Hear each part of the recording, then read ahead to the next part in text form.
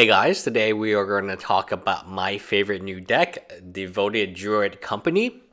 And this is based on a build that I tested. And it follows this exact deck list. It's very flexible. Your sideboard is also quite good. So let's talk about what this deck does. It's an absolute combo deck. You're not going to win with better creatures. You're not going to win with grinding out card advantage. You're going to win by going off with a combo. You have two combos to select. And one of the reasons Malera Pod combo was so weak is you could hate out one of the cards and then you would be in trouble. But here we have two combo win conditions, making it more difficult to take out. You have the traditional Malera Pod combo, which is Malera, Seer, and as well as Kitchen Finks. You can use the Blood Artist to deal some or to have your opponent lose some life, and the Kitchen Finks will help you gain infinite life to look out for to eventually draw the Blood Artist or tutor it up. Now this combo has existed since Malera Pod.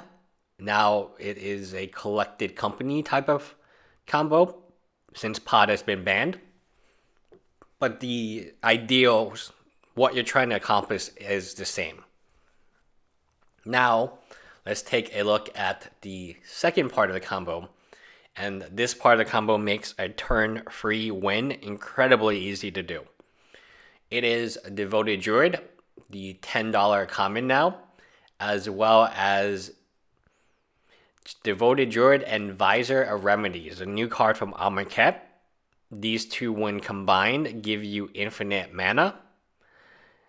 And that's very, very strong because you can play out and you can go ahead and look out and play your entire hand, drop your hand, and go for the combo win. Duskwatch Recruiter is good because you can draw into multiple creatures, and then you can find what you need to win the game. Now, why is this deck strictly better than the Malera deck? The Malera combo deck, which I have traditionally run because it's been really fun. I love combo decks, and I feel like they are just a blast to play with because sometimes you do well, sometimes you don't. The other win con is faster. It's a 2-card win con that allows you to drop your entire hand and have infinite mana. And taking a look at this, Court of Calling, Collected Company, you have 2 Duskwatch Recruiters. This type of, these creatures are insane, or these spells, these tutor abilities are insane, because once you get the Duskwatch Recruiter out, you can cycle through your entire deck, finding whatever you need, and again, you have infinite green mana. So, it is quite possible to win on turn free consistently with this deck. That's why you have 4 copies of the Devoted Druid and you have 4 copies of the Visor, which you just need to find those 2 together and that's it. Very similar to Splinter Twin, but cheaper than Splinter Twin. But you're not in blue, so you don't have counterspell protection, and since they are creature-based, you cannot rely on end of step, Pestermite, my turn, Splinter Twin. So if your opponent taps out, you cannot rely on your opponent tapping out for you to win, which is what Splinter Twin does best, wins out of nowhere. But what you have is, you have 2 2-drops. That's very, very fast. In today's modern, where people are playing Death Shadow, they're trying to aggro you, you are faster. Devoted Druid is faster. And you have blockers for Death Shadow, which should you need an extra turn to draw into your combo. One of the other issues here is that the Devoted Druid ideally would come out on turn 2. And that's because you need to use its tap ability to generate the green mana. So it does have Summoning Sickness. As you can see, its paper version is $11. This is a common that it's always been a good common because it's always had a infinite combo with the Quill Spike, but it's never seen modern play, not like this.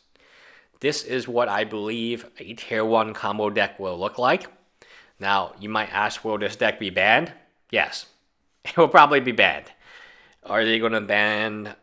What are they going to ban? Probably the Devoted Druid. They're going to ban that card. It wins out of nowhere, and it wins consistently fast. It's one of the fastest combo decks I've seen. It is faster than Splinter Twin. Twin, your ideal win con is turn 4. This ideal win con is turn 3, assuming your opponent doesn't do anything to interact with it. And it is very easy to get these two cards together with Coco, as well as Coco at instant speed to grab these two is just insane. The problem with Malera is he was a little slow and you needed to wait. And Malera, Seer, and Kitchen Finks, so that is 3 cards, which is much more difficult. And you only gain infinite life, so it's not like you kill your opponent until you get the Blood Artist out. This combo is just insane. I don't know if they realized when they printed the visor that there was Devoted Druid. Hopefully they looked at it, but a 2/2 drops in green and white, you're already in these colors anyway, is very good. Now I did test just with the Druid and just with the visor, and the one problem with that is if they have Surgical Extraction and they have some hate cards, it is quite easy for them to take out one of the two, and then you're left with a deck that cannot combo off. Here, you have Malera, you have a different combo mechanic, and should your opponent really try to hate you out, you do have some protection. You have the Spirit, and you have the Scavenging Ooze to go bigger, and you have the Kitchen Finks, which is just a generally very aggro card. If you really think about what Kitchen Finks is, very aggro. This Visor card is just so insane when combined with the Devoted Druid. I mean, I look at it and I think, wow, did they really know about Devoted Druid, or did they make a mistake? So the land-based, you're going to play the 4 Blooming Marsh. Essentially, you're going to win fast. This game should not last more than turn 4. 2 Galvany Townships, 2 Overgrown Tombs, a Temple Garden, Windswept Heaths, 2 Wooded Foothills. So as you take a look at that, you can upgrade, in my opinion, with Verdant Catacombs. That's actually better, in my personal opinion. But overall, the land base is very, very solid in terms of what you need to get out. I think this deck is going to do really good. I'm excited to see it perform in Modern, as we are now going to go into the Modern. I don't know why this format's in Standard, but it's Modern, obviously. So I feel like it's going to do really well. I've been playtesting it. I actually put in the only difference I have here is I actually have 4 Maleras. And the reason I have 4 is because people in my locals play heavy Poison. Poison being one of the cheaper decks now to build. So Malera herself is a card that will buy you lots and lots of time. Eternal Witness, also very good in terms of getting back what you need. Surgical Extraction, that's the one that I've lost games to before when I was playing Malera Pot. If they grab a Malera into the graveyard, let's say they use a Thoughtseize or something, and they Surgical Extraction it at the same turn, then you can't go off and you're just left with subpar creatures that by themselves don't really do anything. That's why I added the Tamagotchis in my original deck. I had 4 Tamagotchis because I was like, okay, well, what if they hate out my combo? What am I going to do to win? This is the better version of it. You have a faster combo. You have a consistent turn-free win. Should they not be able to interact, and I'm not saying that they won't, they will Fatal Push, but that's all about tempo. Tempo, right? If they are spending a turn to Fatal Push you, or they're keeping up mana to counterspell something, that's okay, because You have the Coco, you have the end of turn Coco. I mean, what is really crazy is end of turn Coco into Visor and Malera, end of your opponent turn Coco, and then just go off. Not Visor and Malera. I keep saying Malera. Visor and Devoted Druid. That's so sick. That's exactly like the Splinter Twin combo almost.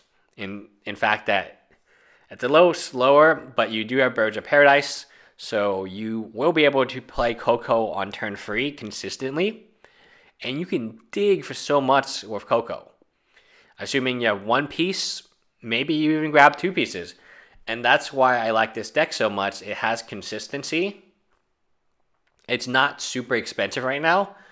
The Devoted Druid is a $10 common. If you can find them or trade for them now, assuming that they are not going to be banned until later. This is the best combo deck in Modern right now.